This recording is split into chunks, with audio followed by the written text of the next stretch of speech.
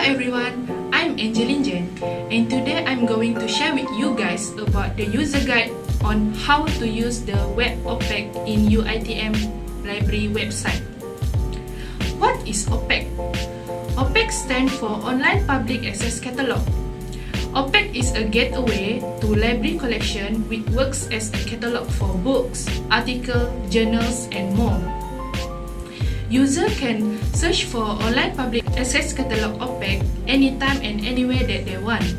This UiTM Web OPAC also lists the number of the materials such as book, whether they are inside the library or being borrowed by other users.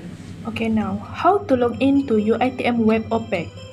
First, you need to open the browser and type sarawak.library.uitm.edu.my. And it will appear this is the interface of PTAR UiTM Sarawak Library website.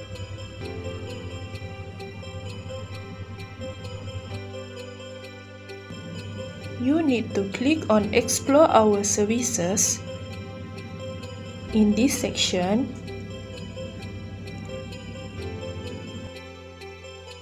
So this is the library services that provided in UiTM Cawangan Sarawak, PTAR.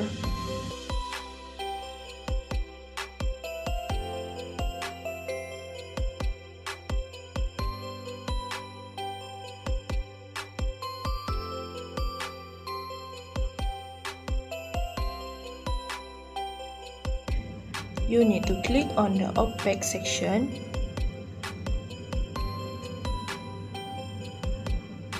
Okay, now to log in into the UiTM Web OPAC, user needs to enter their user ID, which is student ID for UiTM student and also staff ID for UiTM staff. Next, they need to enter password, which is their own user identification number to log in into OPAC, and also they will easily to find the books that they want. How to search the books using Web OPAC? Masa tahu ke? Tak tahu. Okay, for books, first of all, you can key in and type the keyword of the books that you want in the search box, and then it will appear the status of the book. But don't forget to choose the library where you want to find the book. You can copy and use the call number to find the book on the shelf. It will make you easier to find the book. Okay, next is for an article, you need to click on the title to view the details of the articles. You need to click on the PDF icon to download the full text article. Okay, lastly is for an ebooks, you need to also click on the details of the ebooks, and then you need to click on the electronic location and access to view the books.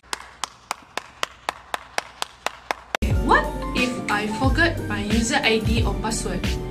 Don't worry, if you forgot your user ID or password, you can still click on the continue as guest and you can still search for library collection as usual. Nice. So, I think that's all for today. Don't forget to subscribe, like and share. Thank you for watching. Bye!